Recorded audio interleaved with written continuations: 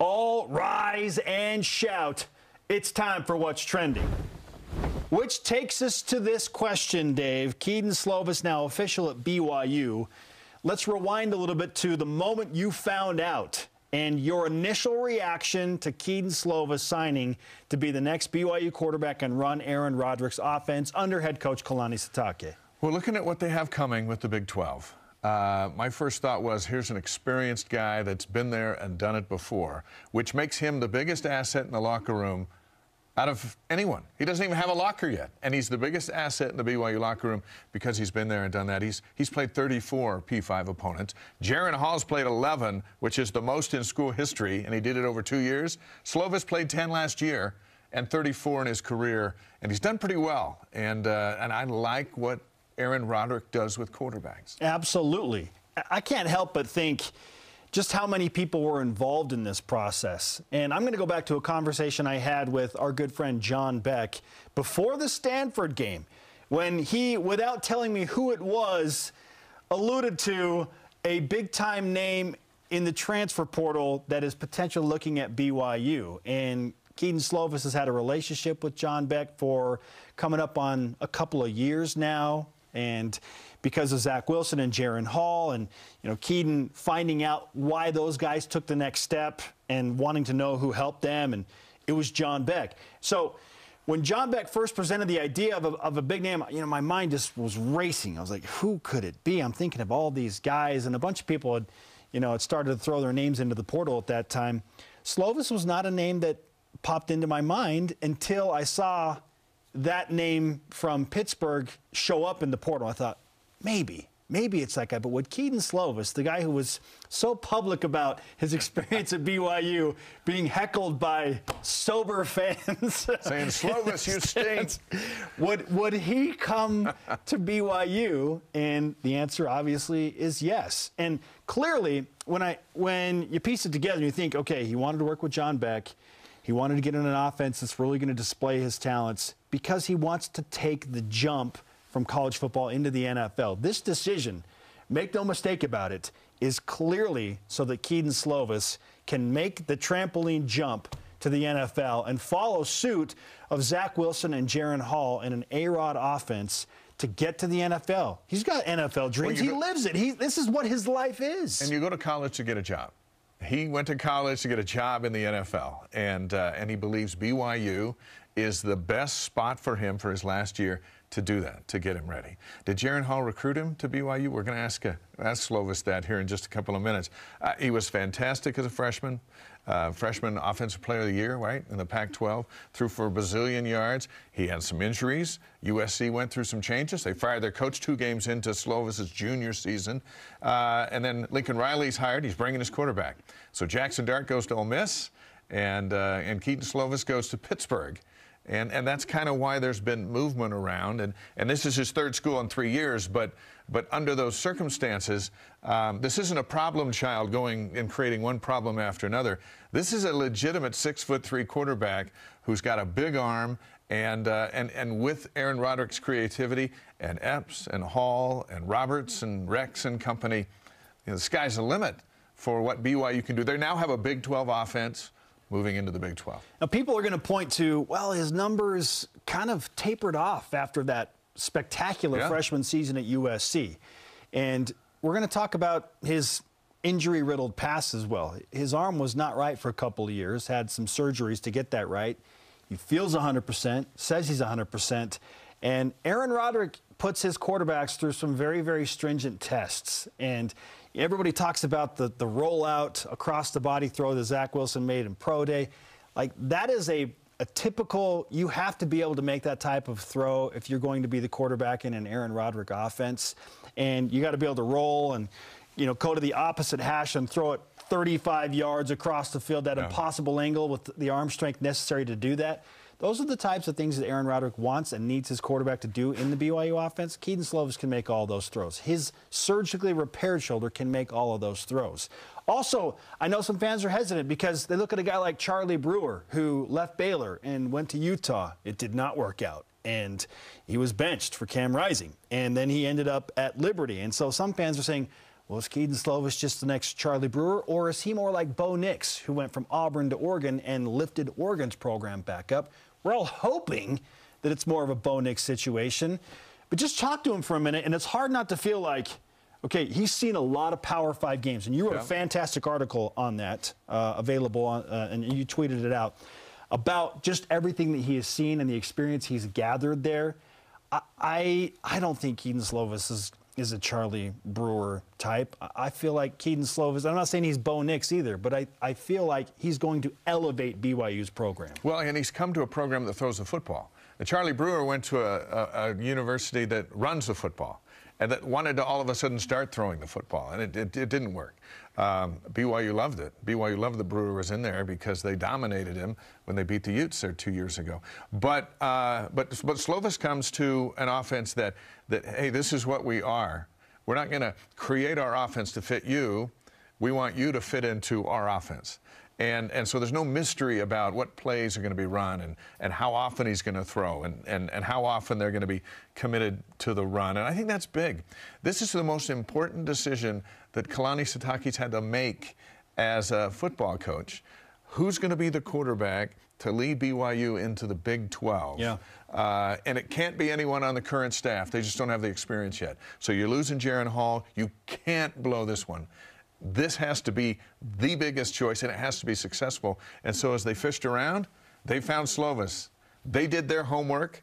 Slovis has done his homework, and now we'll see. We'll get them on the field together and see if this is a match. And if it is, BYU now becomes a contender in the upper half of the Big 12, not just a player in the bottom of the half. Yeah, it's interesting. Yeah, how much of an impact do BYU fans expect Kedon Slovis to make in the win-loss column? Because I'm hesitant to go there a little bit because BYU is making the Power 5 jump, and I had kind of settled on, hey, just win 6 games next year. You know, beat Sam Houston, take care of Southern Utah, Hope for the best. And win 4 games, go 6-6, call it good. Kedon Slovis, to me, makes BYU a win or 2 better, and everything on top of that, to me, is gravy. But to your point, maybe an 8-win season, but an 8-win season puts you in the upper half. Awesome, absolutely. Like he takes BYU from hopeful for 6 wins. Yeah, they can win 6 games. Now we're talking like, okay, maybe BYU's an 8-win team, and then we kind of go from there, and then let BYU fans put on the blue goggles and see where it takes them in their wildest dreams. I love his confidence as a freshman at USC. He plays UCLA. In-town rival in L.A., throws for 515 yards and 4 touchdowns. Not everybody gets to do that. That's still in him. You know, you don't lose that. Now he's just older, more experienced. That experience is the golden ticket for a BYU quarterback to lead them into a place where no one's ever been. And he's taken over for a guy, and you've pointed out, Jaron has accomplished so many things. Jaron Hall will take the greatest winning percentage against Power 5 opponents of any BYU quarterback, and that'll probably be his legacy forever. I think he's still 11 games. It might be 12. I think he's 8-4 against Power 5 opponents. What other BYU quarterback has done that? None. Ty Detmer was 3-9-1 against Jim Power 5 McMahon, opponents. they didn't get those opportunities. No. And so you don't know what, but they didn't. They didn't play that kind of a schedule. Even the great Taysom Hill, 8-8. He was 500 in 16 Power 5 games, Dave. Jaron Hall, 8-4. So Kedon Slovis, he himself has got some big shoes to fill as Hall now heads on to the NFL. The Slovis interview is just moments away. Let's go. Let's go. Good stuff.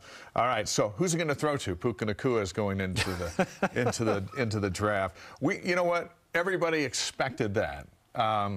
There was probably more intrigue that Hall might come back because we heard rumblings this was a tough decision, this and that. But with Puka, we just kind of expected him to jump in there. So he's in there. And then you turn around and you see Keanu Hill, Chase Roberts, Cody Epps, a healthier Isaac Rex coming in.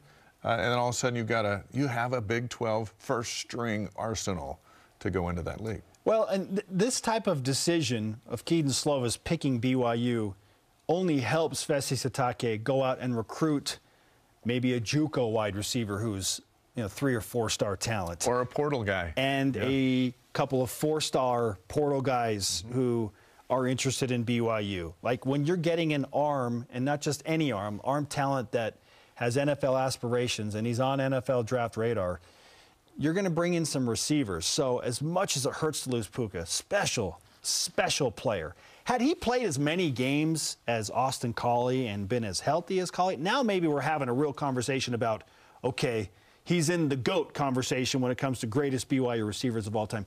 He just didn't have the continuity, didn't have as many games, but when he was on the field, Dave, oh my gosh, spectacular player. Like, just his energy is infectious. He always seemed to make some ridiculously awesome play. But now he's gone, and so to your point, there's a good core there. They're going to need some other pieces. Fesi Sitake will need to and is working currently on adding some additional pieces. They need depth. Absolutely. They've got the first wave, but as being an independent for 12 years has taught BYU, there has to be a second and even a third wave of top-tier talent. Well, and you know what BYU fans are going to love about Kedon Slovis? He attacks the middle of the field. Jaron Hall was so good at attacking the edges, right? The middle of the field and the tight ends were not his forte, per se. Not that he couldn't do it, not his forte. He was so good on the edges and kind of extending plays with his feet and whatnot.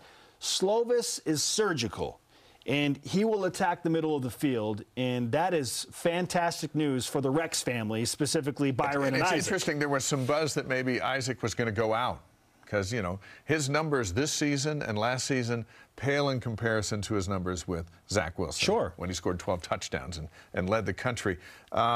But then about a week ago, he pops in with a tweet going, hey, we're running it back one more time, blah, blah, blah, blah. And you're like, I wonder if he knows something. Maybe he did know something. He knew that an attacker of the middle of the field was coming. I think he might be the biggest winner in the whole receiving corps coming back as to what Slovis can bring to this offense.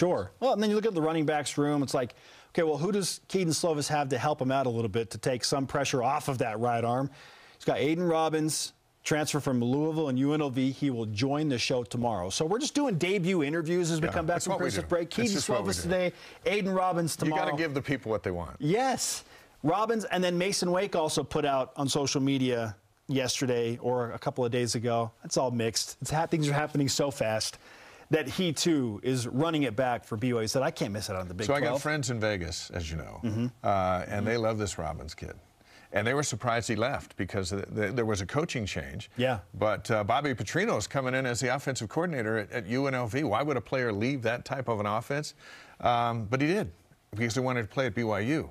At 6'3", 230 pounds. I've seen the video tape of him, and I've talked to guys who've talked to him, and that's a big one for BYU. There's great potential in Robbins at running back. Yeah, and I've had some people say, is this Chris Brooks part 2 in Aiden Robbins? Similar physical build. Robbins is a little bit taller, but as far as like just stature, they're very similar in build. I straight up asked a couple of people on the staff, okay, Aiden Robbins, Chris Brooks, how do they compare? And they feel like Robbins runs a little bit lower, shoulder pad level a little bit lower, and is a little bit more physical and similar top end speed once you break out in the open. And Chris Brooks had some injuries, and BYU had trouble getting tough yards in the trenches. They feel like Aiden Robbins is going to be an upgrade in that regard. And this is not to knock Chris Brooks. This is just to say BYU coaches feel like the tough yards in tough situations, 3rd and short, 4th and short, they have now a little bit better of a situation with Robbins there as the physical back. You know what we're going to ask him tomorrow? Are you going to make BYU better? We'll see what he says. Yeah. But we think he is. Are you going to get a first down on 4th and a half yard? Yeah. And are you going to run straight ahead and not sideways? That's more on the offense. That's not on the running back. Call the plays that send the guy running forward. For sure.